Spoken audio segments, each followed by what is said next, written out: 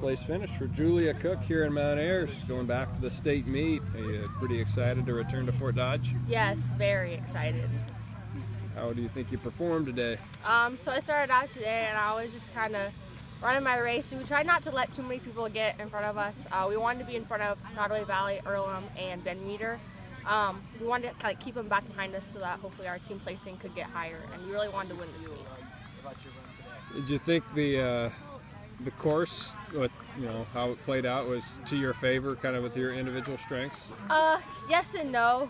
I like the hills. I like the straight up hills, and this one was lots of kind of like gradual hills with a little bit of downhill, but I like the ones where it's straight up. So there's a couple where I was able to push it and get past a couple, but it was all right. But we've been here before, so I kind of knew what to expect anyways. I was talking with Chloe about 2 years ago. I still remember the celebration you guys had, because nobody expected to get to state. You made it as a team, and most of you were freshmen then. So have you been thinking a lot throughout the week about returning to this site and the memories of a couple of years ago? Definitely.